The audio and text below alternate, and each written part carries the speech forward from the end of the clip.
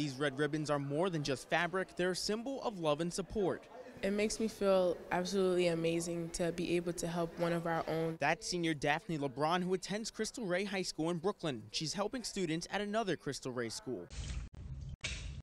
These scenes are inside the school in Baton Rouge that was nearly destroyed last month by historic floods. Now the Brooklyn students are coming to the rescue. We decided to hold Solidarity Day as a way to raise awareness, to teach our students about our responsibility to help others, and to raise some money to help Cristo Rey Baton Rouge relocate to their new home. Right now, they're in a temporary location. The Brooklynites are donating hundreds of dollars from pockets of students and faculty and from the sale of used school supplies. And on this Solidarity Day, students aren't only raising money and awareness, but they're also building a sense of community. It makes me feel really good because it helps me to understand that if anything was to happen to this school, we would know that the other schools in the network would also come and help us as well. Cristo Rey is a nationwide 32 Catholic school network that provides education and student worker opportunities for underprivileged children. As a group, I believe that we can learn that family is important, and being able to grow together and connect will be able to help each other. The Louisiana destruction 1,300 miles away hits home for this Brooklyn student. When Hurricane Sandy struck to New York,